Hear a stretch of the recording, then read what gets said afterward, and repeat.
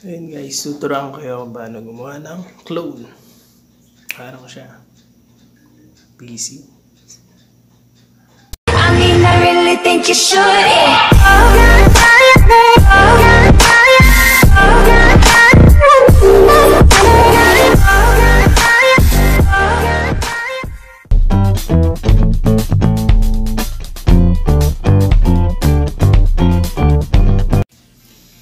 So ayun guys, bali dalawang video yung gagawin natin.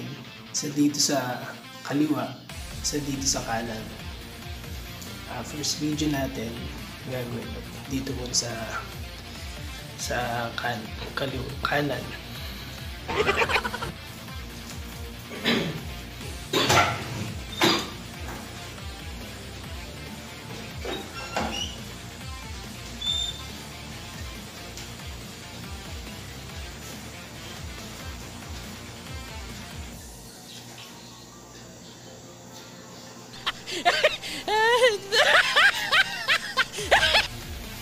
Yun, tapos kukuha naman tayo ng video dito sa kaliwa.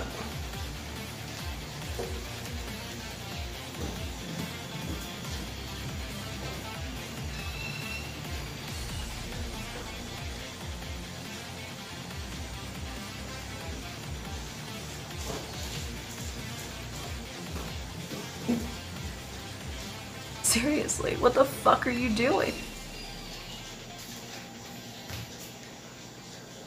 Punta tayo sa POWERDIRECTOR. Buksan natin. Yan. Create a new project. 16:9.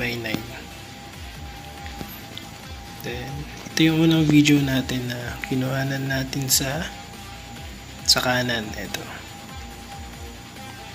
Play muna natin. Yan.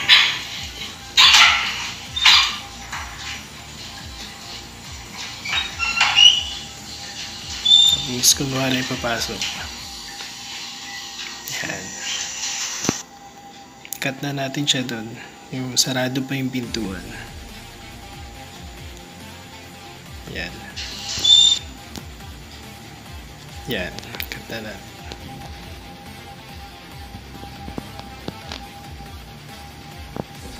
Yan.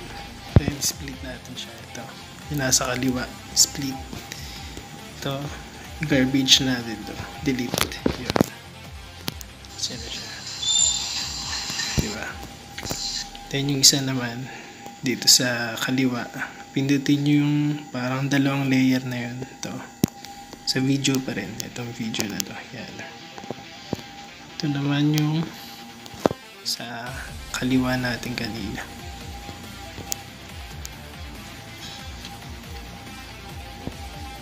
Bago yan, drag muna natin siya. Press na natin siya sa screen na yan. Press na natin siya. Then yung mask. Yan, nakikita niyo yung mask. Then yung linear. Yan. Yan yung sekreto na para mag-upload ka. Yan. Tapos i-coding mo siya. Sabi mo.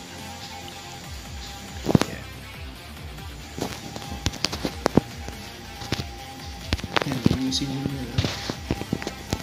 Wait lang. Tingnan natin.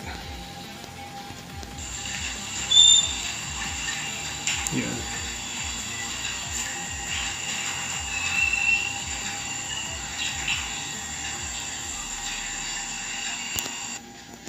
Kunwari, yan kakatin natin yan. Pababa na. Yan. Ito. Try natin.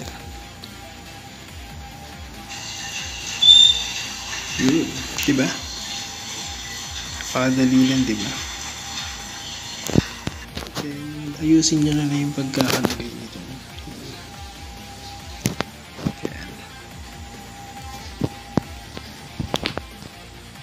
Ayos na lang yung screen para hindi halata yung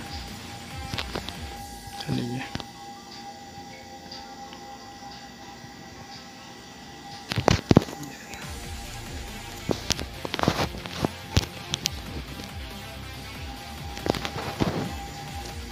Yan, ganyan. Ito. Di na halata, diba? Parang clone talaga siya na, parang totoo talaga siya. Oo, diba?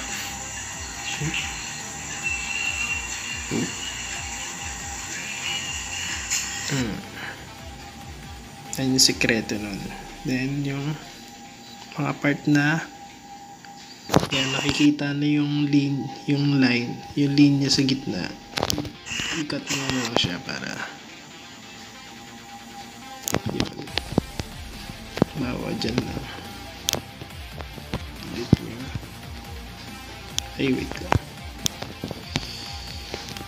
Yan, delete. Yan siya.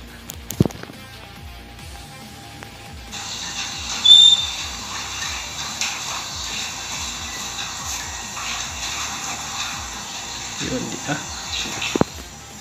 Madali lang, di ba? So, yun guys. Sana may natutunan kayo sa tinuro ko. Huwag nyo rin kalimutang mag-subscribe. Mag-comment kayo kung nakatulong sa inyo itong video na to. Then, kita-kits tayo sa susunod na video na gagawin ko.